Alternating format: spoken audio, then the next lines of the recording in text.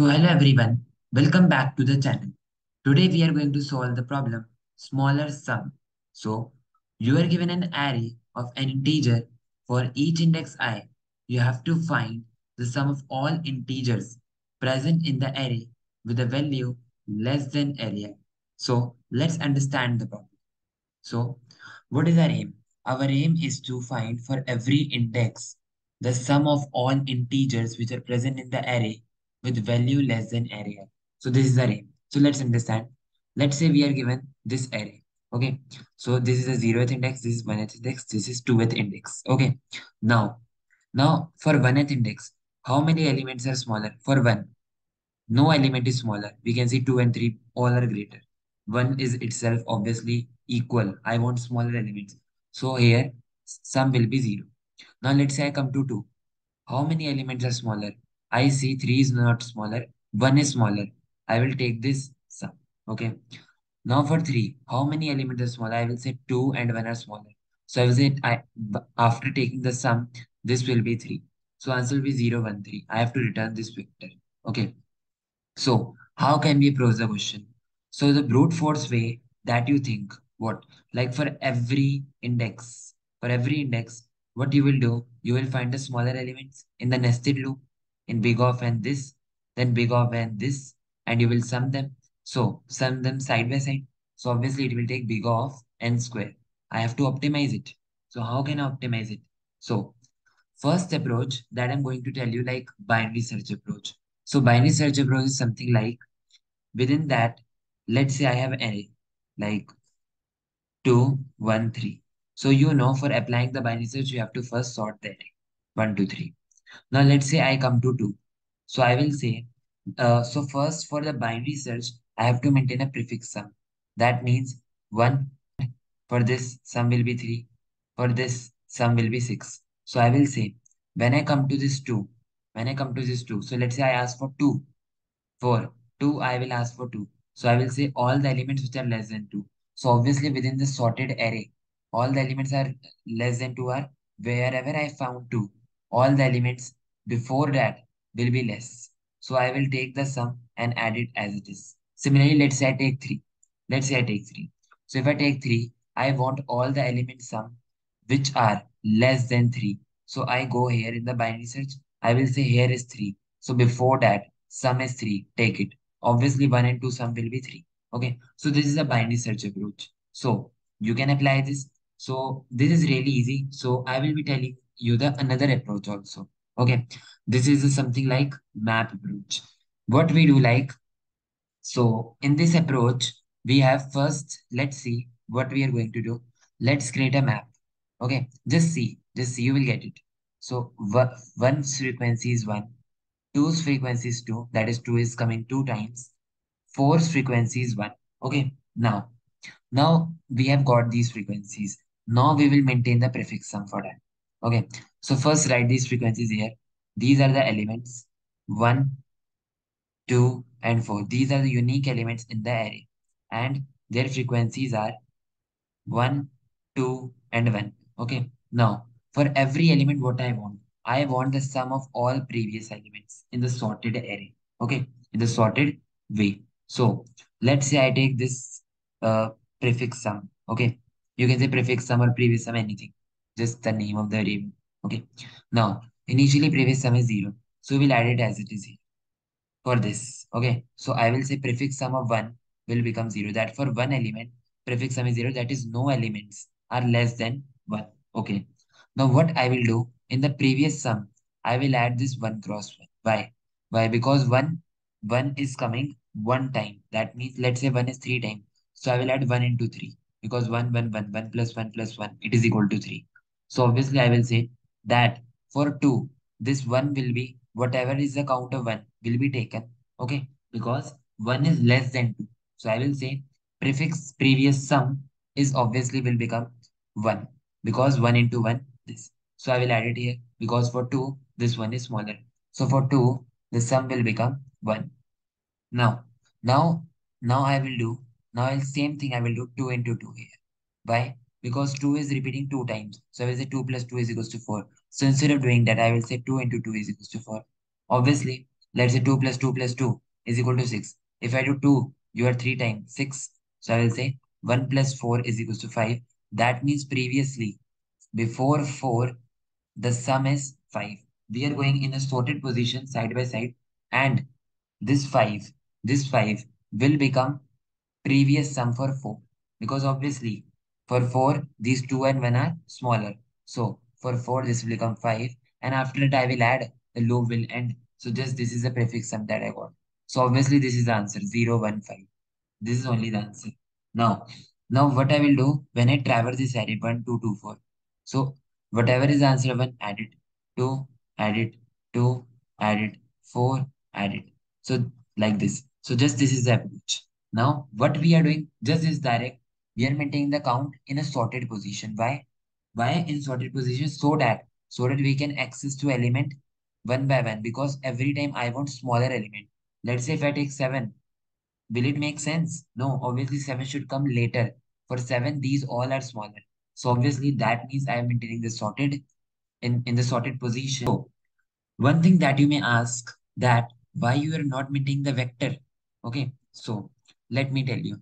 Like if I maintain the vector, okay, so I want the count of every element. So vector and count, what it will be? It will be like maximum element, because at most let's say I have here 1001.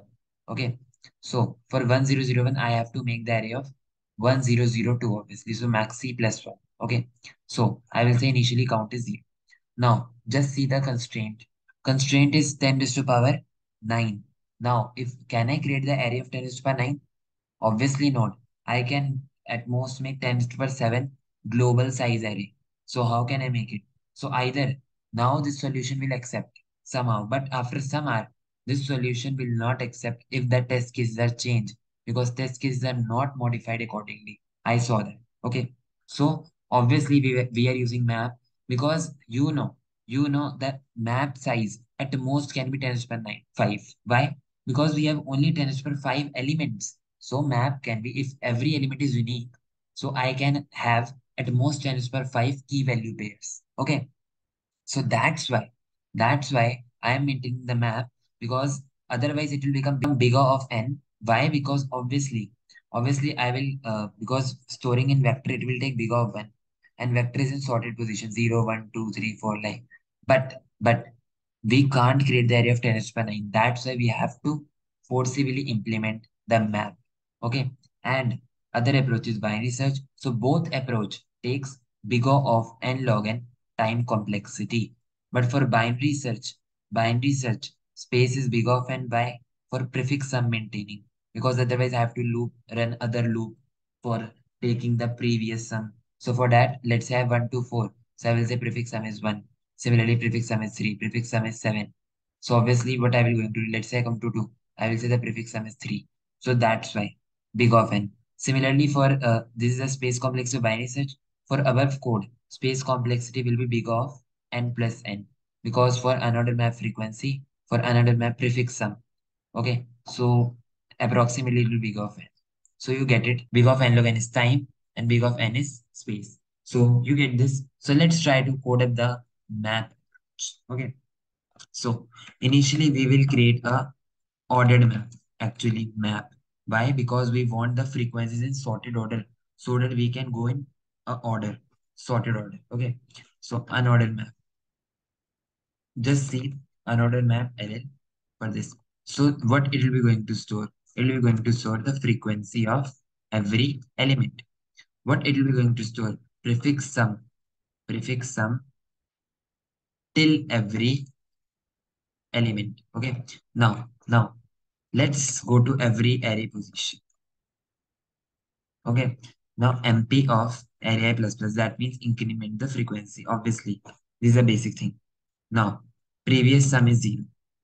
For every index, for every element, we have to find the previous sum. So for auto IT colon MP. Now we traverse this sorted array. Okay, like we were doing here. This sorted map, whatever was this map, we are using that. Okay. Now within that map, we will say prefix sum of IT first is equal to previous sum. That means whatever is the element, because let's say this 1 is the element. Let's say I am writing again it here. 1, 2, 4 and 1, 2, 1. This is the element, this is the frequency. So I will say for this 2, this is the IT first. This is the IT second. That is frequency for the map. So I will say for IT first. What I will do, previous sum is initially 0. Now if I add this, previous sum 1 into 1, then I will put it here. So just what I will do, previous sum IT first is equals to previous sum, and then previous sum for next element will be the current index answer will be added to next element because current index will be the previous for next one. So I will say previous sum plus is equals to IT dot second, that is element into how many times it comes. Okay, because 2 plus 2 plus 2 obviously can be written as 2 into 3. Okay, where 3 is the frequency. Now we will create a vector to store the answer. Now we are getting LL. This is the macro that I've created. Let's create this macro. Long int. Okay. Now we will traverse this array again to store the answers of the every index. We will say LL current answer is equals to previous sum of array of I. Okay. That means for every element, whatever is the previous pre-sum that we got, we will store it in current answer variable and just push back current answer. Just I am storing it variable to maintain the clarity. Otherwise, it's not required, obviously. And add then return answer. So one thing that you may ask that let's say I have this 1, 2, 4. Why I'm not taking 3? Why I'm not taking 3? So this is a count 1, this is 2, and this is 1. This count is obviously 0. So should I ask this 3 prefix sum? No, I will never ask this. Why? Why? Because I am adding those elements in the map which are in the array. So obviously I will not be going to ask this 3. That's why storing the 3 is not required. If I will be going to ask, then I have to store it. But within this question, obviously we are taking array elements. So that means 3 will never be counted. So storing the 3 is not required. Okay. So now this is the code. So let's try to compile the code and check whether it's working fine. Let's submit the code.